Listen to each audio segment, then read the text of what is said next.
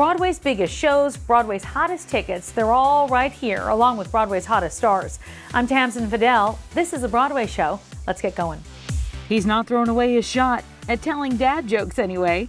I had a chance to catch up with Broadway's Alexander Hamilton this time, Miguel Cervantes, to talk about his corny sense of humor, his family, and a whole lot more. Well, let's start with your jokes anyway, because so you got a book of jokes. My wife gave me a book of jokes last Christmas, like yeah. two years ago, and I started bringing them in and telling some people jokes, and then it kind of became a thing where I found different places during the show to tell, you know, some wardrobe folks, the cast, and then it became sort of like a part of the track. You know, part of the Hamilton track is like, first you do my shot, then you tell a joke. Then you do. I don't think you should tell Lynn that. I'm suggesting. Well, maybe we're going to write it into the track. And then one of our wardrobe gals, Lisa, came down with a medical situation, and so she had to sort of step away for a little while. And she told the folks down in the wardrobe, she said, you know, one of the biggest things that I miss is being able to hear Miguel come and tell these dumb jokes.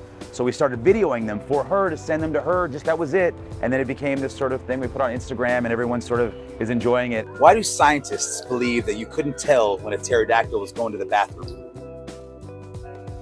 Well, because the P is silent. It's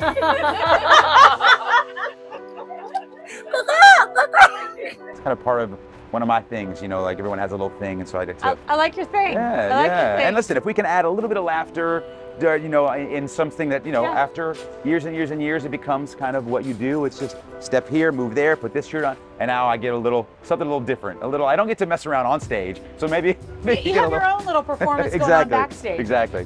What do you call a fish with a bow tie? I don't know. Sophisticated. Sophisticated.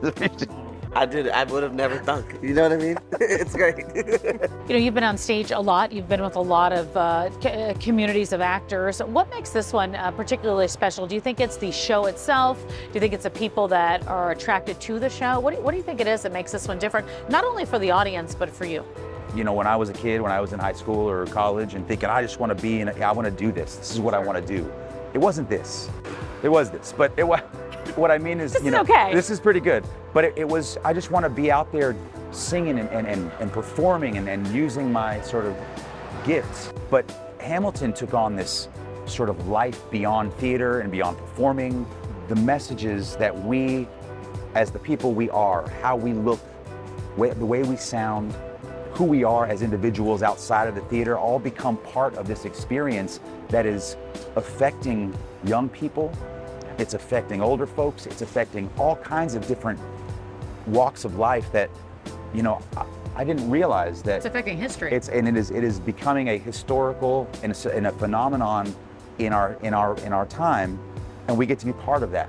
And that's what makes this special. Is there one scene, moment, conversation, song that you look forward to every night? You know, it's a great question, because there's so many moments in the show that can change based on who's performing. You know, if there's a different actor or actress up on stage in one of the roles, the energy's a little different. So I always enjoy the cabinet battles, because there's just a little bit of an energy that we're allowed to sort of bring in the audience, because they are now part of the meeting. So I enjoy that a lot, because I can sort of look at people, and when people smile and I catch their eye, and it really sort of, those are the small things that change from night to night. I really love Dear Theodosia.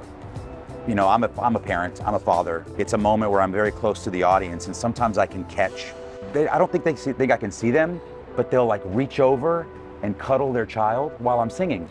And I can see them do that, you know, and I make a joke because I can feel that. Sure. You know, when it's just, I call acting, it's like a superpower, right?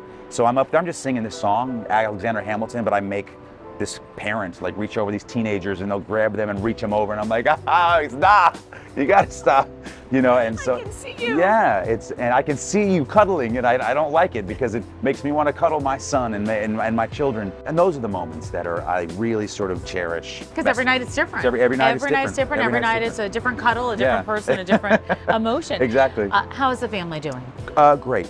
My family has gone through a lot over, you know, at the end of Chicago, we were dealing with so many things in our own personal life and our loss, and when we lost Adelaide, that affected so many parts of who we are, my wife Kelly and I, what our family meant. And in that same exact time, I've been asked to come start here in New York And so then there's the transition out of Chicago and what our family looks like. And then, oh, by the way, let's shut down for a couple years in the middle of that. We realized that, you know, grief is a universal feeling. We all experience our grief in individual ways, but we can sort of be together in the fact that everyone feels something and feels it in their own way. And as the years have gone by, my wife started writing. She's written a book about sort of Adelaide and grief, and I've been so amazed by her and able to sort of use this tragedy in our lives to try to help someone. It's been a trying and in some ways very beautiful time in our lives. And then we, somewhere in there, decided that we were going to adopt a little girl. Yes. And so that sort of became another crazy change in our life. People say all the time, like, oh, you were helping this child, you were saving this little girl's life. I'm like, no. This is for everyone. This is for all of us. I sort of cautiously say that we are doing okay.